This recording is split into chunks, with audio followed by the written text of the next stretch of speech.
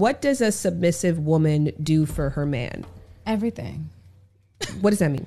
You know, like packing his bag, unpacking his bag, just making sure all the things that he wants. And like, I pretty much read his mind. So it's like, if I know you and I study you, like I know how you are in the morning, I know how you are about midday, I know when you're in this mood, what you need. Like before you can ever ask me for something, I'm already on it. I mean, he's spoiled. And you know, when I talk to my girlfriends about it, I was like, oh, how you guys doing? And I'm just like, girl, he's rotten. I'm like, he's spoiled rotten. Like, he's rotten. But I love that. Like, I want him to be there. I think my biggest flex is how I treat my man. And I've been known to love people back to health. And sometimes it's very draining. But my love is my superpower. And I used to hate that about myself. But now it's like, I'm just embracing it. Like, that's who I am. Like, if I love you, I can heal you.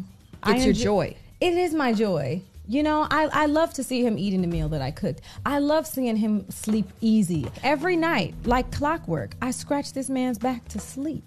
And I know when he's asleep because I can tell when his breathing changes. And some people might think that's psychotic, but that's like, I just know that's when I'm like, oh, I can stop now. But I find joy in being your rest, you know? So know what that means. And that works for us because he wants what I have to offer. What are you getting from all that you're giving? What are you asking for in return?